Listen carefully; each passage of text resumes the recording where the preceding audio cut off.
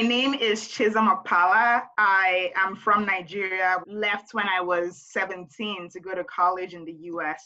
I grew up listening to a lot of Afrobeats.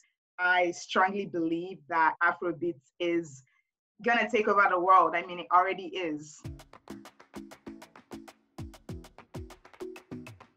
Afrobeats is a genre of music popular in West Africa. It's a mix of percussion and it has chanted vocals, sometimes like a bit of jazz, a lot of rhythm. It's like a feel-good, like dancey kind of music. Baba, who is one of Nigeria's most iconic artists, had this song, African Queen, that just celebrates the beauty of the African woman. I think hearing this song, like, you are my African queen, the girl of my dreams, it's so beautiful to see the Black woman, like the African woman, celebrated for, the wonder that she is.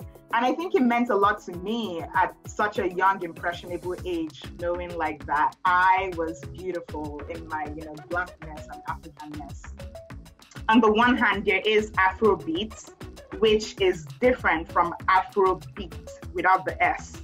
So Afrobeat is, a genre of music popularized and pioneered by the late Fela Kuti. And Afrobeat is really distinct in its message against political oppression. That was what Fela Kuti was known for. He was really, he was punished by the government, in prison for using his music to speak out against the government's oppression. 2019 was the year of Burna Boy. His album, African Giant, really put Afrobeats on the world map. Anybody, we go try to surgery. That song really means a lot to people from the continent. You also think about like the message that album, African Giant, really conveys. It's about how far we've come as a continent. Wizkid did a lot for Afrobeats in terms of marketing it to the rest of the world. So Wizkid had this song he collabed with Drake on, It's One Dance, which was the most streamed song on Spotify in 2016.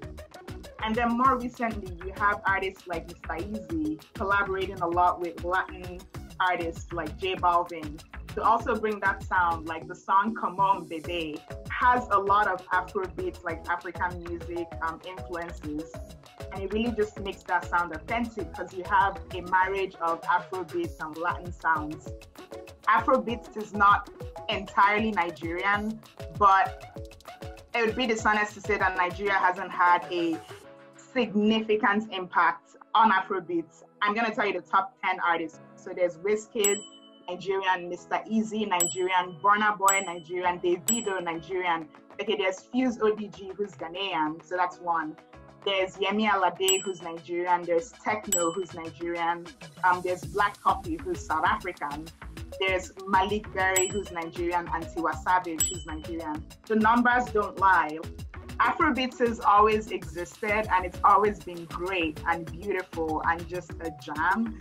But the more international artists discover Afrobeats and they're like, oh wow, this is awesome. I want this in my music.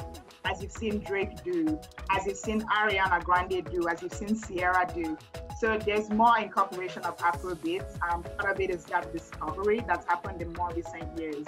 The other part of it too is the advent of streaming, removing that barriers to how far Afrobeats can travel. Drake collaborated with Wizkid, and you're listening to that song, it's beautiful, and you want to know more about Wizkid. So you go to his Spotify page and listen to more songs. Afrobeats artists go seamlessly between local language, Igbo or Yoruba usually, and English, and sometimes Pidgin English. Pidgin English is like an offshoot of like English, but it's more widely spoken in Nigeria. It's kind of like a bridge between people from different tribes. The next song I'm going to talk about is Anybody by Burna Boy. So he starts out by saying, I don't charge my energy, I no get time for no enemy. First of all, Burna Boy, I think Burna Boy would always be iconic. He got nominated for a Grammy, the last Grammy Awards. Listen to Anybody, listen to Own It, listen to On The Low. On The Low was my jam for a good number of months. I played On The Low on repeat. So there's Burna Boy, there's Mr. Easy, Pour Me Water, Holy Water, Quench this fire. I also absolutely love Davido. Davido, he released an album last year, towards the end of last year. He like this song Risky. I love Risky. It's just like such a feel-good like party song. Risky, yes, your body risky. So listen to Davido, listen to Mr. Easy, listen to Burna Boy.